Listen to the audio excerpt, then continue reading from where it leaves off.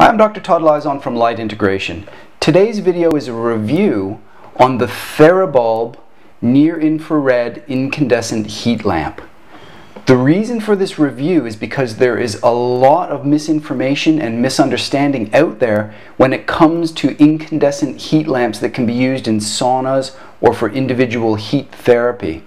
This information makes it very difficult for a person to ensure that they're getting what they're looking for, which is ultimately beyond the heat benefits, it's the photobiomodulation benefits. Today I explain why this bulb ticks all the boxes and allows you to get what you deserve if you're going to be spending this sort of money on these lamps. The key factor when speaking about these incandescent heat lamps is understanding the concept of correct dose. We need to ensure that you're getting the correct amount of photobiomodulation. As I've explained in other videos, too much or too little and you run into problems. You don't get the benefits you're looking for. Think of this as a little bit like medicine. If you were to go to the doctor, you're going to go and you're essentially going to explain what your problem is. They're going to, with their knowledge, assess what the correct medicine is for you first of all, and then they have to determine what the correct dose is. And that's the thing with photobiomodulation. You need to determine the correct dose, and virtually no lamps out there aside from the TheraBulb allow you to determine the correct dose, and I'll explain that as we go along. So what TheraBulb has done is they've actually invested in very expensive independent lab testing, and they've actually determined what the output is from their lamps as well as the dose. Now I need to explain a little bit about output. These near-infrared lamps that you can see here on the box, they are titled NIRA, near-infrared individual bulb. That's somewhat of a misnomer because it makes people think that the bulb is pure near-infrared, which it's not. It has near-infrared, and then it progresses through the spectrum into mid-infrared and then into far infrared, because the far infrared is what actually produces the heat. Near-infrared is actually heatless. There is no heat whatsoever with near-infrared. So these lamps are great because they provide a certain amount of near-infrared light, but you need to measure that. And that's where this independent lab testing has come of a great benefit, because they've done the output testing. And you can see behind me the percentages of the output from the total output from this lamp. You can see the percentages in the therapeutic healing range. It's also known as the mitochondrial stimulation band. It essentially ranges between 600 nanometers and 1000 nanometers. That's the healing range for photobiomodulation. And you can see that the lamp provides a very significant percentage of its output in the near-infrared range, approximately 37%, which is a great number. So we know we're getting the correct medicine.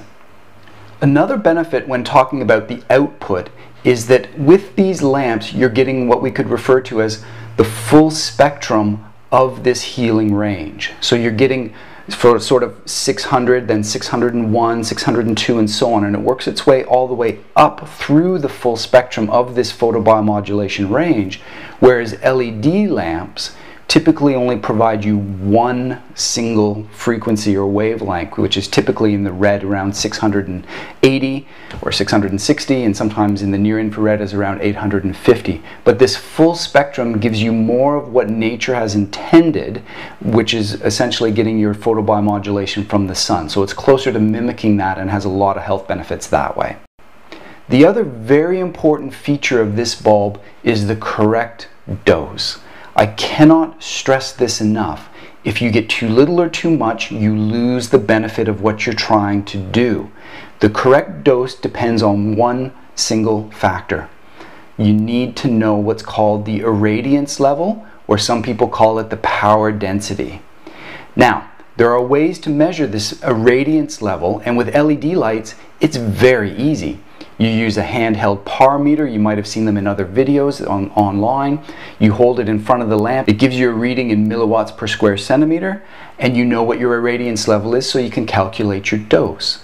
The problem with these handheld power meters is that they do not properly measure broadband light, multiple wavelengths of light. They tune into single frequencies more so, they detect single frequencies better.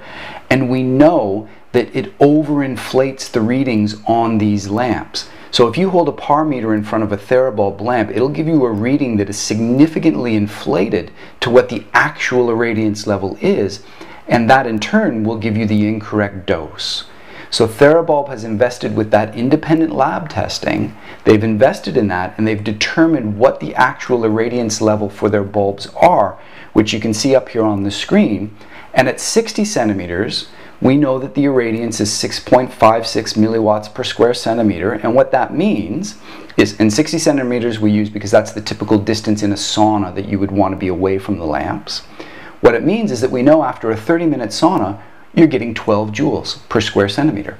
That's a great level. We now know what your dose is, and you can work with that and use it to impact what your goals are when you're in the sauna or when you're using an individual lamp for different health needs. So the TheraBulb lamp provides you with the medicine, and it provides you with the dose, which I believe at the time of this video is the only lamp that can do that. A quick story, I had a person send me a lamp, I won't mention the brand, and they sent me the lamp and they said, look, it does all this, it's great, it does this. And I said, oh, that's great, it looks like a wonderful lamp. Send me the specs so that I can have a look at it and see what's going on. They can't. They actually sent me the specs, which is what most people do, for a Philips lamp. Now, the specs on that Philips lamp are accurate, but if you look at the lamp, it's a different type of lamp. It's not an incandescent lamp that is designed to last the sort of 5,000 hours that these lamps are. It only lasts a shorter period of time, so it's been designed to produce more near infrared, but it's not the same as these sorts of lamps. So the specs are very important if you're going to be doing your photobiomodulation with these incandescent lamps. Now there's a couple of other things about the lamps that you want to know if you're going to be using them for your own health and well-being. So when you purchase a lamp, you want to know that it's certified CE, that it's certified RoHS, which means that it's free from mercury and lead and Teflon and some of those other things that you do not want in your lamps. And you also want to know that it's going to be low in production of EMFs. The good news is that really all of these lamps are low or negligible in the EMFs when you use them at the recommended distance of 60 centimeters. One final thing of note, when you are looking to purchase your lamp, just make sure that you choose the correct voltage for your country. You need to ensure that you have the right voltage, otherwise the lamps won't work and you'll waste your money. So just double check that when you're purchasing your lamps. So there you have it. That's my formal review and explanation of what to look for in an incandescent heat lamp. It's understanding the output, it's understanding the irradiance level so that you can get the health benefits from photobiomodulation that you're looking for. Now I do want to disclose how I came to find out about TheraBulb. I've been doing photobiomodulation for about 10 years now, and I've always struggled with this irradiance level and trying to figure it all out. And it was a number of months ago that I actually contacted TheraBulb and through a couple of emails found out that they do this independent testing and that they have their spec sheets. As a result of that, I now use TheraBulb exclusively, so I do want to disclose that there may be a little bit of personal bias. Other bulbs and lamps will work. The only issue really is that of quality, certification perhaps, and most importantly, you just don't know the dosage.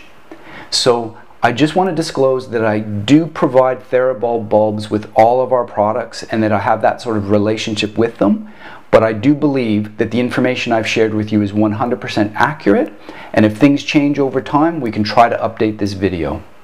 If you're interested in ordering some TheraBulb lamps for your own individual use or for your sauna, or you want to replace the lamps that you have in your sauna, there's a link below that you can use to do so.